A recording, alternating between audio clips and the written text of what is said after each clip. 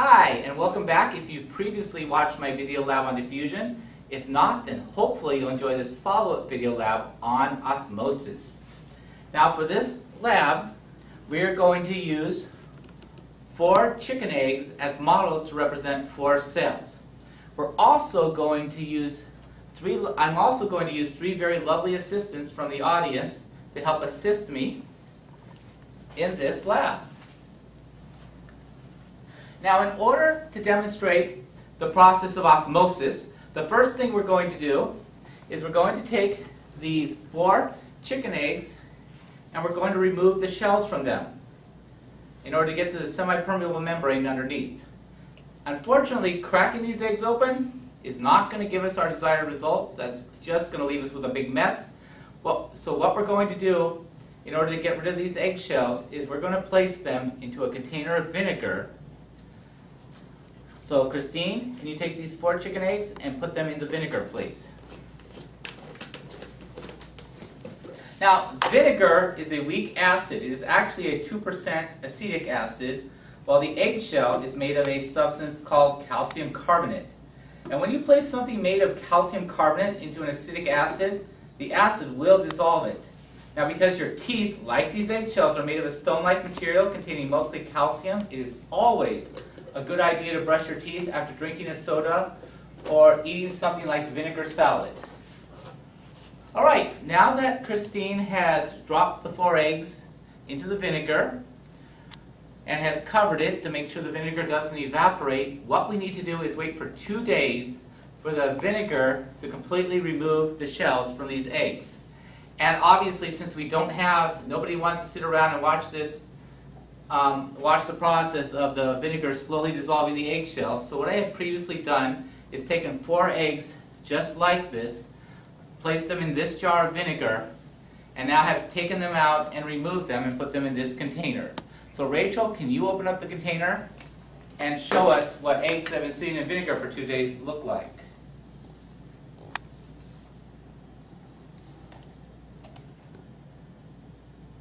Okay, so these eggs have been, again, sitting in the vinegar for 2 days. And basically, what we're left with is a rubbery, bouncy object. Go ahead and bounce them a little bit, Rachel. And it's these rubbery, bouncy objects, which are the membranes of the cell, and which we are going to be using to demonstrate the process of osmosis with, which is also sometimes referred to as passive membrane transport. Okay. Thanks, Rachel. Go ahead and hand your eggs to Julia. For the next step in this video lab on osmosis, we're going to take these 4 eggs and put them into 4 different jars containing 4 different solutions, or at least 3 different solutions. One of them isn't a solution. Okay, so the first jar contains water, H2O water. So Julia, can you put the first egg into that? The second container contains Karo corn syrup. You can buy it at any store. Julia, can you put the egg in that? Great. The next container is a 5% salt solution. And Julia, can you put that in there? And the 4th container contains nothing but air. Go ahead and put the egg in that. And we're going to use this egg as our control group egg to measure how much these eggs are going to change or not change. Now we're going to leave these eggs in here for 2 days before we measure their change. And obviously, since we don't have 2 days to sit and wait to see what happens to all these eggs, I have previously set aside 4 eggs just like these in these containers and have taken them out so that we can see what happens to these eggs after they've been sitting in these solutions for 2 days.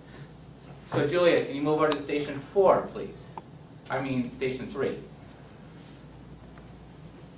Okay, the first container here in station 3 is the container labeled control group. Julia, can you open that up, please? As you can see, the egg that was just sitting in nothing but air for the last 2 days is the same size it was when I placed it in this container 2 days ago.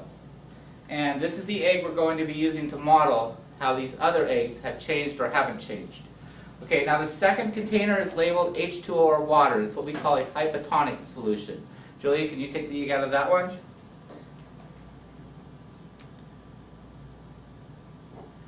As you can see, the egg that has been sitting in the water is much larger than the control group egg. And the reason for this is osmosis. Osmosis, by definition, is the movement of water through a semi-permeable membrane from an area of greater water concentration to an area of lesser water concentration. As a result, the egg cell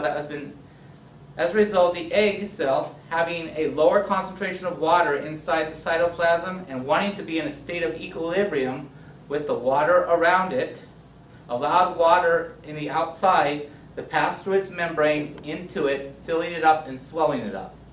All right, let's take a look at the third egg, the caramel corn syrup egg. Julia, can you take that egg out? Now, the caramel corn syrup that this egg has been sitting in is basically nothing more than a sugar solution. And as you can see, the egg that has been placed, it's what we call a hypertonic solution, this sugar solution. And as you can see, the egg that has been sitting in this solution is all shriveled up and has become dehydrated. And the reason for this is also osmosis. However, in this case, the water, instead of moving through the cell membrane into the cytoplasm, moved in the opposite direction, out of the egg cell, through the membrane, and into the corn syrup solution. So for this example, the egg cell, in an attempt to bring balance to the force of osmosis, allowed water to exit the cell through its semi-permeable membrane and enter into the caramel corn syrup solution. Okay, Julia, can you step aside just for a second before we go to the fourth container? Now, let me just make a quick point. Neither of these two conditions, neither of these two cells are ideal for the cells in our body.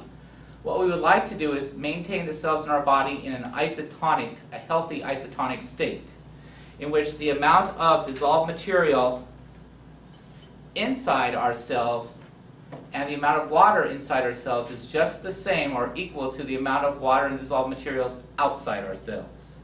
With that, Julia, can you come over and take out the egg in the 5% saltwater solution? Now, this solution is what we call an isotonic solution, and it has approximately equal amounts of both solutes or dissolved material and water in the cell as was in the surrounding solution. Now remember, this egg has been sitting in a solution for 2 days, and yet it is virtually the same size as the control group egg. And that's because the amount of water and dissolved materials inside this egg was the same as the amount of water and dissolved materials in the saltwater solution. And so as a result, osmosis did not occur, and both these eggs stayed in what we call a state of homeostasis. Okay, Julia, step aside just one more time. Okay.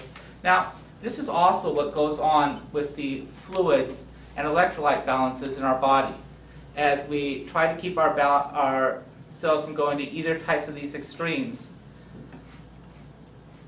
and instead maintain itself in an isotonic state. That's why when we go to a hospital and they hook us up with an IV, it's connected to a saline solution. Because if the doctors were simply to inject water into our veins or arteries, what would happen is the red blood cells in our veins and arteries would swell up and burst. All right, having said that, let's take a look at the vocabulary words up there on the overhead. You'll need to copy these words into your notebooks for a follow-up vocabulary activity so that we can a little better understand the process of osmosis, which we just did this lab on.